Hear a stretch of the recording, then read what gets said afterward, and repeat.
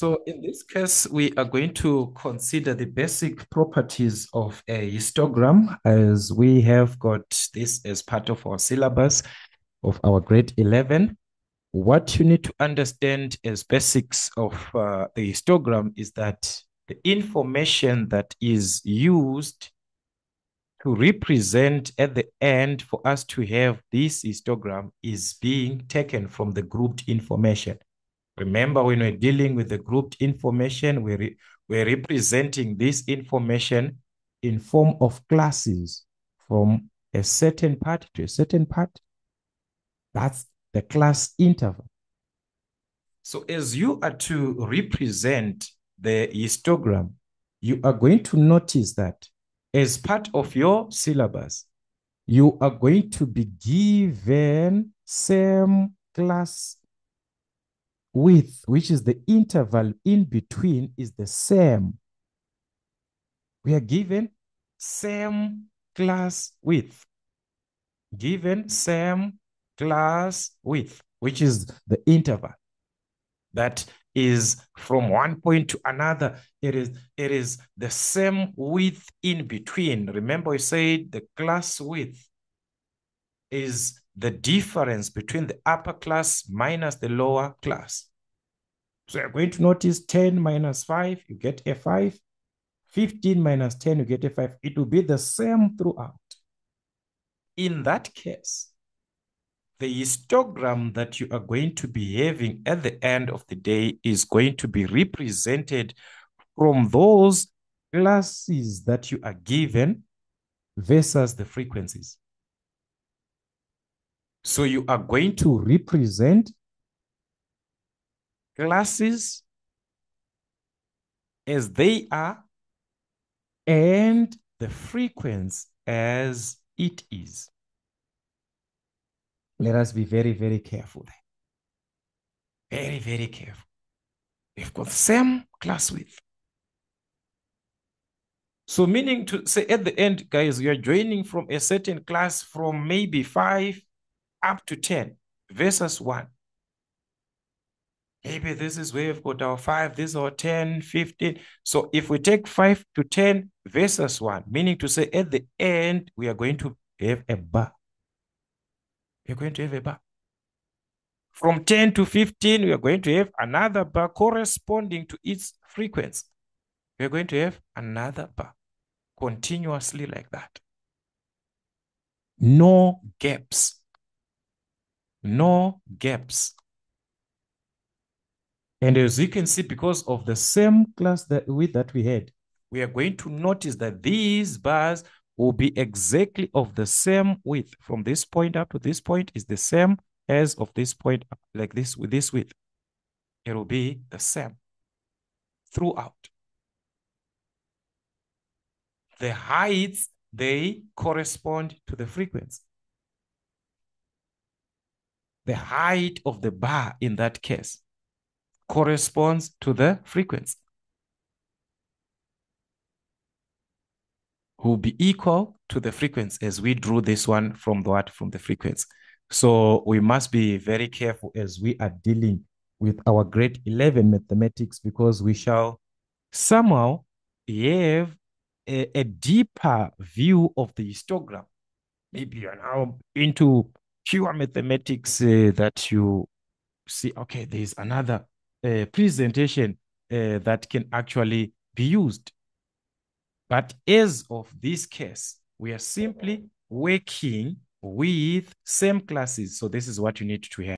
So which is very, very important as you consider later on, like I say. But as for now, this is what you're going to be having as part of your syllabus. So remember, all will be having the same width as used, that as we had before in our grade 10 mathematics, so nothing much. So the basic presentation is or can be given. Let us just say we are given a certain presentation of this nature. Let us have this part here.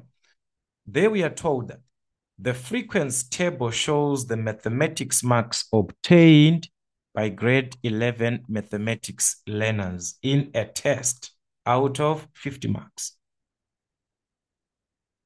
right? Out of 50 marks, the test. So these are the marks obtained. So looking into this 10 to 20, from 20 to 30, from 30 to 40, from 40 to 50, you can see that it is the same width in between, the difference of 10 in between, the same class width. So thus, our histogram is a basic one. We just work with the frequencies as they are. The number of learners, this is your frequency. As it is. Starting from 10 to 20 versus 25. So we are simply going to need the classes where we have got the marks, class intervals, and the frequency. Nothing much. So the first one, 10 to 20, 10 to 20 versus 25, all right?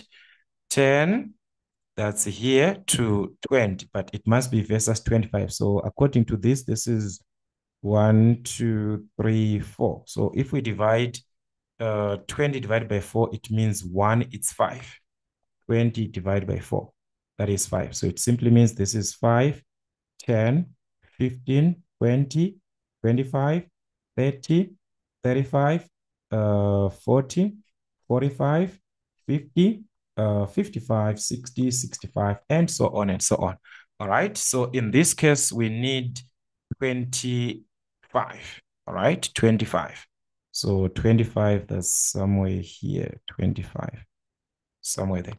So you take it straight, 25 versus 10 there. Going straight to 25. So it's just going to be a bar that you are going to have from 10 going up to 25, straight somewhere there. Then 20 to 25.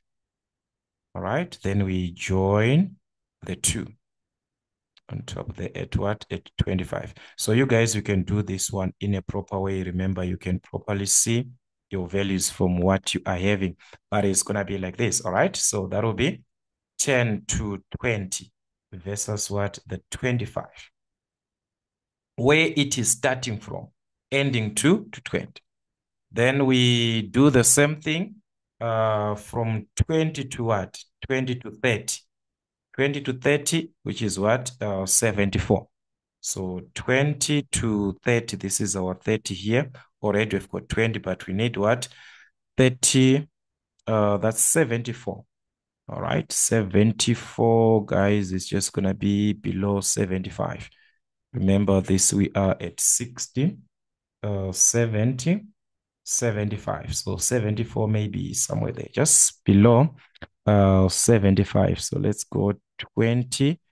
We're just going to continue with this one straight. All right, to 74. That's somewhere there. Okay. Then also 30 going up. All right, somewhere there. So we must have this one at what? At 74. So we are saying the corresponding value there is what? Is 74. All right. So that is at what? At 20, from 20 to 30. The other part that we are given is 30 to 40 versus what? 66. So that is 30 to 40 and 66 just above 65. All right. So just 65, 66, let's just say approximately somewhere there. Okay. Or let's take the 40.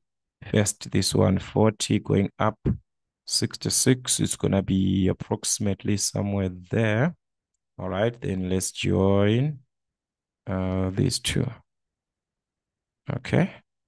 So that is from 30 to what? To 40. And the corresponding value was what? 66. Then from 40 to 50, which is 35. From 40 to 50, we take the 35 as it is there. All right. So that is 35, 35, 35, which is somewhere there. Okay, then we can join this one to this one. So these are the basics, guys, like this. Okay, so that is going to be our histogram. So when you are asked to draw a histogram according to your syllabus, do not even panic. What type of a graph is this one? No, we must have the bars as they are, these bars that we are given without gaps, no gaps. Same width, because we are given from the same class width that we are given from those class intervals that we had. They were the same. There were same differences in between, same differences in between. So you take those classes versus the frequencies. So let's do revise as many questions as we can, preparing ourselves for the exams which are ahead of time.